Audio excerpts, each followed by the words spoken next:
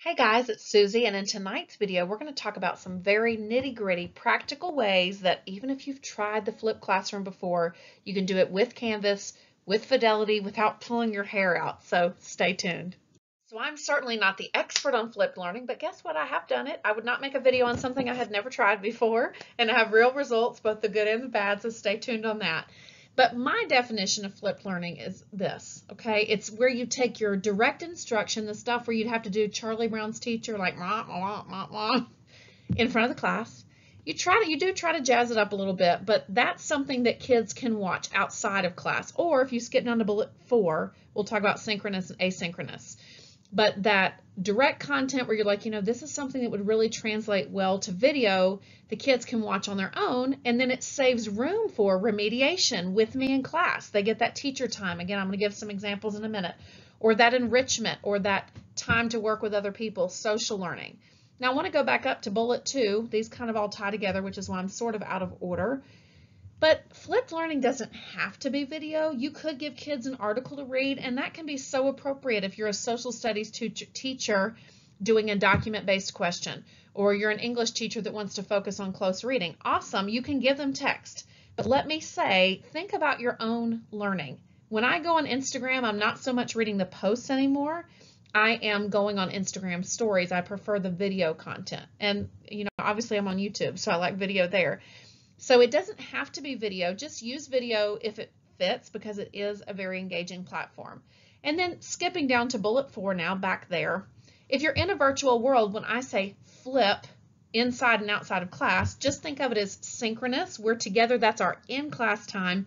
Asynchronous is when I would typically do the flip, except I'm going to give you some stories on the next slide where you can think about that, see how it might translate to this virtual world. And I would honestly love to hear. This is a topic where I'm really interested to hear how you're making this work in the virtual world or in the, the hybrid model or whatever you're doing. I would love to hear your comments below because I feel like there's so many ways to take this. So we're going to now transition into me talking about how I did some flipping in my classroom, what happened with it, and some trial and error tips I have along the way. I've heard the words terribly honest used, and I feel terrible for being honest here, but anyway, my flipped learning journey started because I had to teach Shakespeare. I taught Shakespeare for 4 years, and every year I taught it, it never got better to, this is so bad. It never got better to hear students read Romeo and Juliet out loud. It's not that I don't think they should read it. Absolutely, they should read it. Shakespearean language is where we get a lot of our language. I'm an English teacher, for goodness sake. However, it's not something that necessarily kids need to read the whole thing out loud. So I definitely believe you don't have to flip everything. What I did was, as there are 5 acts in a lot of Shakespeare's plays, and so specifically Romeo and Juliet, I let the students read Act 1, but as they were reading it, I was moonlighting, and at night I was using a ridiculous app called Sock Puppets. Y'all, this is so embarrassing. And I was making them little videos of each of the next acts and scenes. So, for example, alas, alas, help, help, my lady's dead. So this app is called Sock Puppets. And my husband's like, what are you doing? Because I would sit in bed at night and I would record these little sock puppet videos. So you tap it, you tell it which direction to turn, and sometimes I would forget and turn it the wrong way, and then I was trying to make different voices. So anyway, I recorded, for example, you can see that this is Act 4, Scenes 4 and 5, and that some of my kids watched it. But anyway, they would watch the video, and then I pasted in closed captions for them. It's the good thing is about Romeo and Juliet that you can find a transcript of it everywhere, and it's copyright friendly. So I pasted in closed captions so they're listening to it while they're watching the captions. So I'll just play that another second. Oh, where a day that ever I was born. Some aqua vitae ho. Okay. So anyway, I wanted them to see the language, but also hear the language. And so the first step was they were supposed to go on and watch this video every night. They were mostly short, so this one's 10 minutes covering 2 scenes, which is a lot faster than we would have read it in class. And then they would do some type of Padlet response at the time. That's what I was using. I don't want to show because it actually reveals their names, but they would go on Padlet and do some kind of interactive response. And they would also have a quiz on Socrative. So I was using 3 tools back then because guess what? I didn't have Canvas. So I'm going to give you some tips on making this very practical. You can actually do all the things I just did in Canvas without having to go anywhere else. So I would have them watch the video, interact with it in some way, and then take a quiz just to make sure they understood. I knew they were taking the quiz at home, so I knew they probably were getting help, but honestly, if they understood the content, that was my main goal, okay? It wasn't that kind of a quiz, and I was a difficult teacher, so don't worry that I, was making things too fluffy or too easy, but they got to watch it with these little silly backgrounds and puppets, which was lots of fun for me. I did upgrade to the paid version, so if you just get inspired by this, even though this isn't the point of the video, if you want to get the Sock Puppets app, I did upgrade to the paid version. Anyway, all of that to say, that was my flipped learning plan.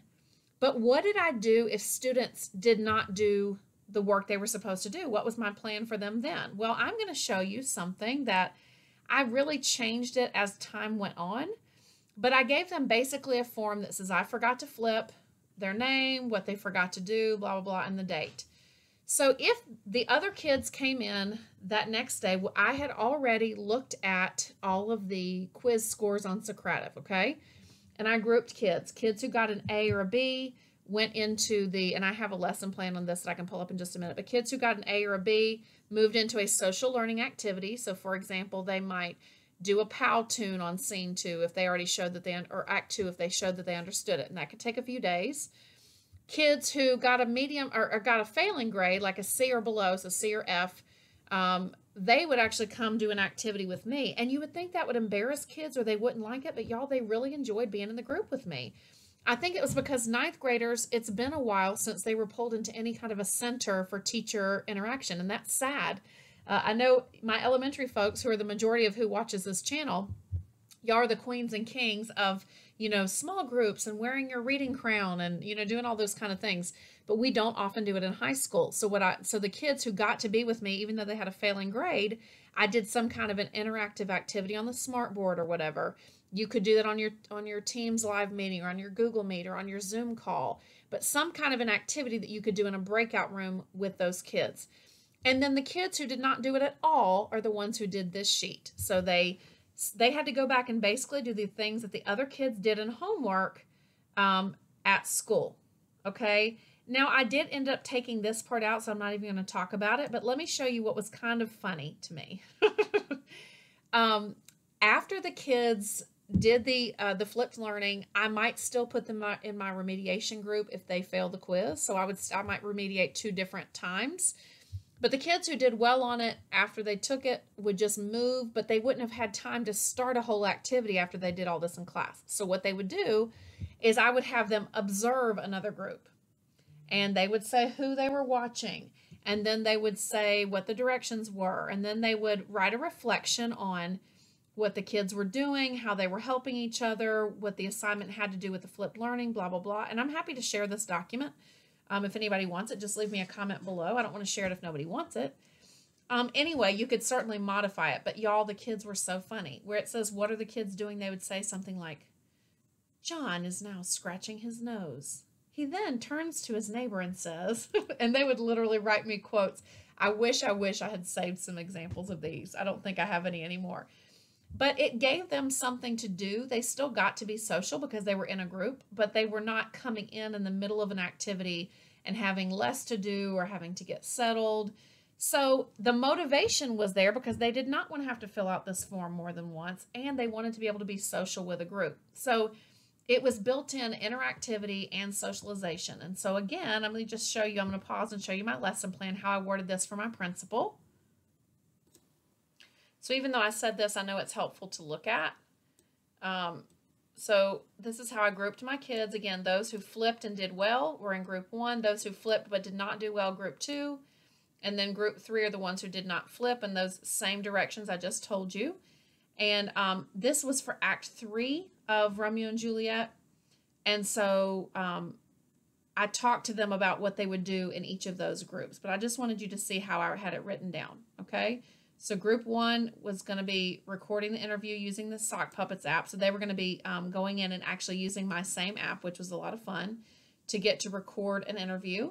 Group 2 was going to remediate the quiz, and then they actually were grouped up together to do that same activity.